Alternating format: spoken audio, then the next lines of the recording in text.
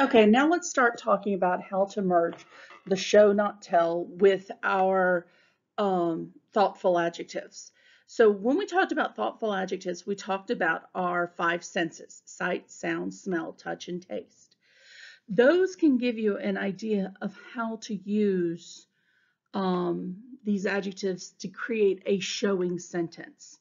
So when you think about the things that you can see, okay, let's look at our example. The room was filled with presents wrapped in papers of every color of the rainbow. Close your eyes and visualize. When you're writing a sentence and you want the reader to be able to understand what you're seeing, you can't just say, oh, there were packages in red, blue, orange, yellow, green. It loses a lot of the meaning because you're telling, you're not showing, you're not allowing them to create that image in their head. Same thing goes for your sound. Using some of your sound words like creak and bang and ooze. You know, those words that create a certain emotion or a certain feeling as you're reading them. You've read these words before in great books. Think about the BFG when he described the dreams and how the colors just tend to ooze and move around. Okay, and the difference between the colors in the nightmares versus the golden dreams. So you could, before you even saw the movie, you could visualize these moving masses that were considered the dreams, all because of the way that they described the sight and even the sound of things, like the way that the giants would move around. So our example on this page is the floor creaked as she walked over to her desk. Creak. The floor screamed as she walked over to her desk. It's a huge difference, okay? So just adding that one word is all we added to that sentence, but it changed the meaning and it gave it more depth to be able to hear that scene, okay? And then the smell. The air was filled with sweet and salty smells of cotton candy and popcorn. Okay, you know immediately if somebody talks about the smell of popcorn, all of us can smell that nice buttery popcorn smell, just hoping nobody has burnt the popcorn in the microwave. But even that can bring that horrible smell, but thinking about somebody burning the popcorn, it fills your whole day with that smell. But it's something you can visualize even without it actually happening. It's something that you can almost taste on your tongue. It smells so strong.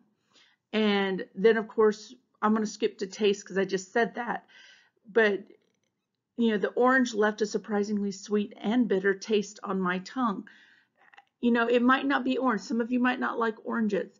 But if you think about strawberries or grapes or anything with a strong flavor, even Skittles, when you have those flavors on your tongue, it's something, especially if it's something enjoyable to you, you can immediately connect to it.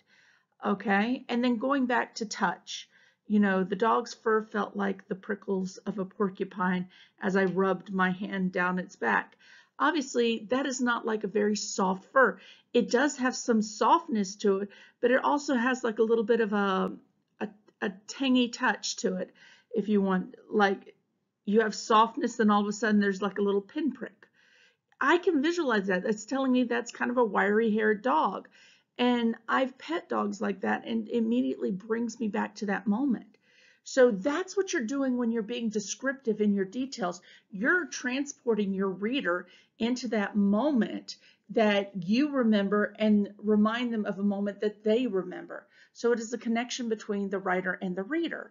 So that's why we really want you to give us showing sentences and using what you know about thoughtful adjectives and using the 5 sentences to create those showing sentences. All right, let's go to the next page. All right, we're going to start on this page and go on to the next page in just a minute, but we're going to practice this together. We're going to rewrite the story using more descriptive details. Think about how the characters felt as well as what they saw, smelled, and heard. We're going to include dialogue to help describe the characters' feelings. So here's our story.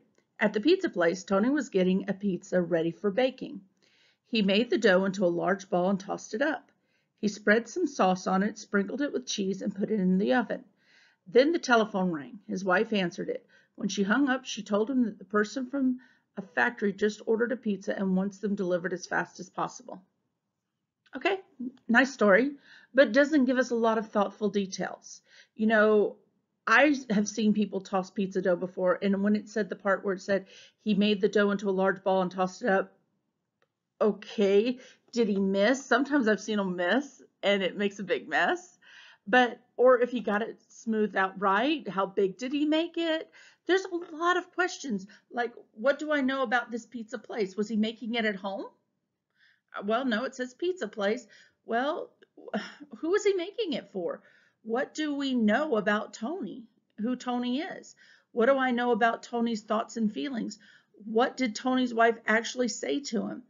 What do I know about what is happening in the actions? There's a lot of missing details from this story. So let's see if we can fix this. Go to the next screen and we're going to fix it. Okay, so here's our story again. And listen to the way we've changed a few things.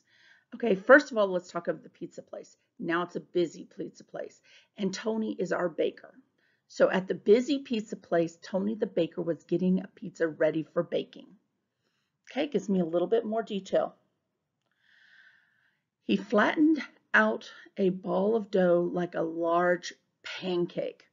That makes so much sense to me, okay? And tossed it up in the air. Okay, that made a lot more sense, didn't it? Now I can see the images I've seen on TV and in books and on magazines where these pizza bakers are flipping the pizza dough in the air. I can visualize that now. Then he hurriedly spread tomato sauce on it, sprinkled it with white cheese, and shoved it in the oven.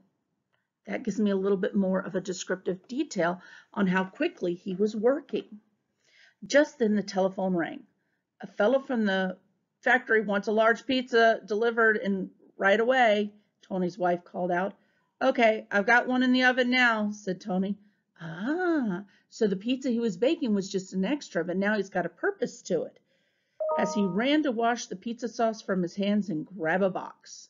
See, that makes it a little bit more of an in-depth story that gives us a little bit more of what's going on. All right, let's go to the next page and talk about today's assignment. All right, so now today's assignment. You are going to take this story and I want you to include dialogue and help describe the characters' feelings. Think about the things that they smelled, the things that they heard, the things that they saw. Think about those 5 sentences. Think about your thoughtful adjectives and give me showing sentences, not telling sentences. So here's your story. The puppy got out of its box and came into the kitchen where we were eating. My sister and I started to eat our food so fast some fell off our plates. We were in a hurry to play with the dog and we both wanted to be first. Mama was busy working at the sink. When Mama heard the commotion, she turned around and told us to slow down and eat our food. She threatened to not let us play with the puppy at all. All right, so I can't wait to see these great stories you guys come up with about how this brother and sister, or 2 sisters, speed through their lunch in order to play with their puppy. And then again, I wonder what happens to the puppy. All right, bye guys.